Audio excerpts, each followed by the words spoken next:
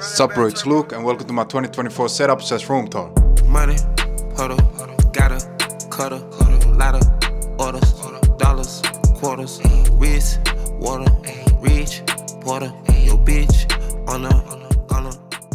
Okay, so boom, on the wall right here we just got this big boy calendar. Everybody always asks where it's from, so I'll just link it in the description. Matter of fact, I'll link everything in the description, and if I miss something, just leave a comment down below and I'll add it. But yeah, this is from Stendic Calendar, and if you have a big space on the wall that you just want to fill with something, then this is a great option. I only just use it for tracking my weight basically. Then behind the calendar we got this C-stand, and this is basically used for taking overhead shots. So think unboxing videos, me typing on the keyboard, things of this nature.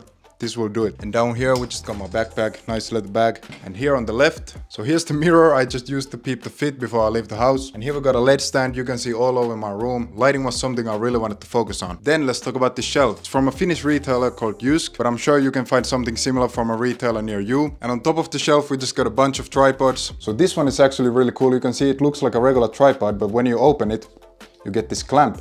And what this does is you can basically attach this on top of the doors and stuff, and then you can get these cool overhead shots. And you know, with vlogging, I think angles are really what makes the biggest difference. So stuff like this is really needed in my opinion. Then on top of the shelf, we got an ivy. And this is just to add a pop of color to the room. And I really like how the leaves are falling down the shelf. Then on top of the shelf, we got my fragrance collection. This is the newest addition to the collection. It's from Parfums de Mali. It's called Percival. Smell that, bro. You smell that? Yeah, it's so good. So it's like a fresh everyday scent. You can use it in the summer or in the office. And whenever I put this on and I leave the house, I know that I'm smelling good. And moving on to this shelf, we got a fake plant. This and that plant right there are the only fake ones in my room. I'm trying to replace them with real ones, but this was like $3 and it looks super good, so I'll just leave it there for now. This is the remote for the light on the desk, but we'll get to that later. And here we got my first ever fragrance, Dior Sauvage. If you know, you know, bro, but I mean, I think it's overhated, but would I wear this today? Probably not. Right here I got my diffuser. It just purifies the air and makes the air smell real good. And here we got a digital clock. My roommate actually gave it to me, so it was basically free. But this costs like $5 in AliExpress or something. So if you want something similar to this, I'll leave it in the description as well.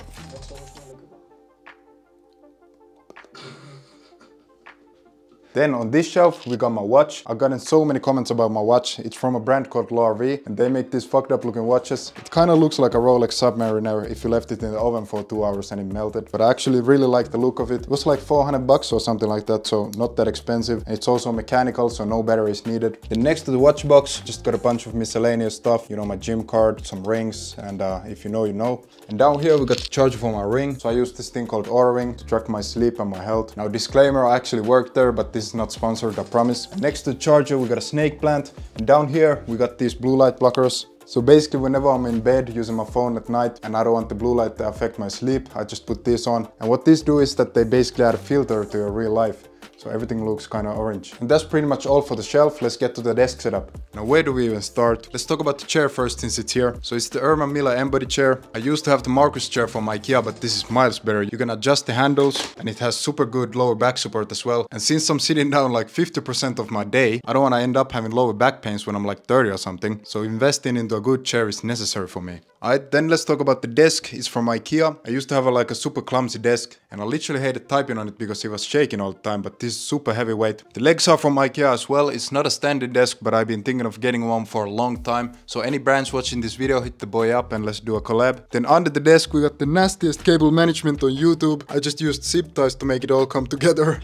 And it looks terrible, but at least you can see the cables when you're walking around the room and stuff, so I guess it does its job.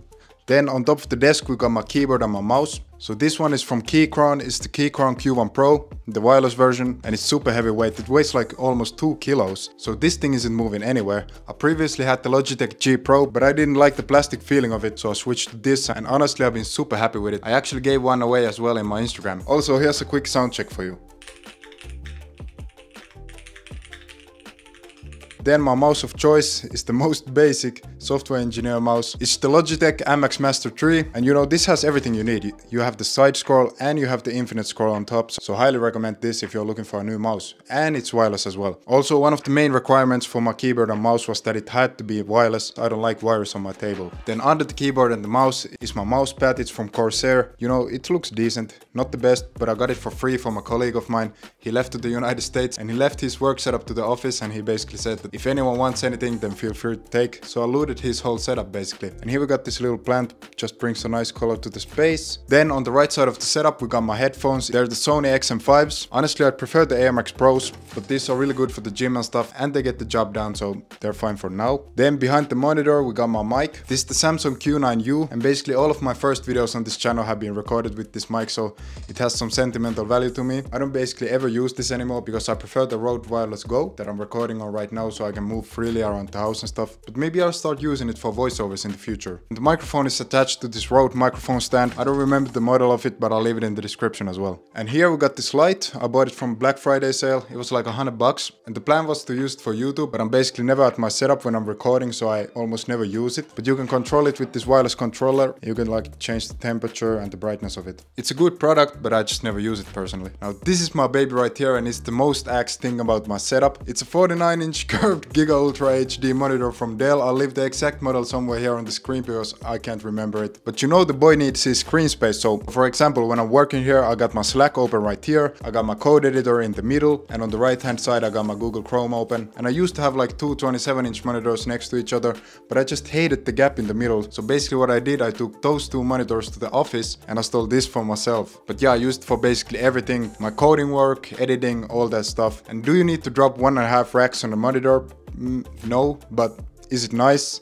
Hell yeah it is. And I just love how it looks on the desk as well. Now on top of the monitor we got my monitor light, and this just shows how stupid I am, bro. So I bought it without checking if it even fits on my monitor, and it didn't. The monitor is too thick for it, so what I had to do is duct tape this on top of the monitor to make it stick. But yeah, the monitor light is like supposed to be really good for your eyes and stuff, but I just bought it to make this desk light up more. I completely missed my PC right here. So this is what I use for editing all my videos and stuff. I bought it like 3 years ago when the GPU market was going crazy, and I got the Radeon 6700 XT GPU on it, and I paid like 1K for it, so yeah, that was a fucking scam. And I never even played any games on it, but hey, that's how I started my coding journey, and also I edit all my videos on it, so I guess it paid itself back. Then right here we got my work laptop, and this one I only use for coding stuff. It's a 16-inch MacBook Pro with the M1 Pro chip, has like 16 gigs of RAM or something, and you know, it's not a lot, but it can run all the Docker containers and stuff like that, so that's enough for me. I'm not running any huge clusters or nothing like that locally, so I don't really need that much RAM. And usually I just keep it tucked here on the side of the desk, but whenever I need to hop in a meeting or something, I just move my keyboard here,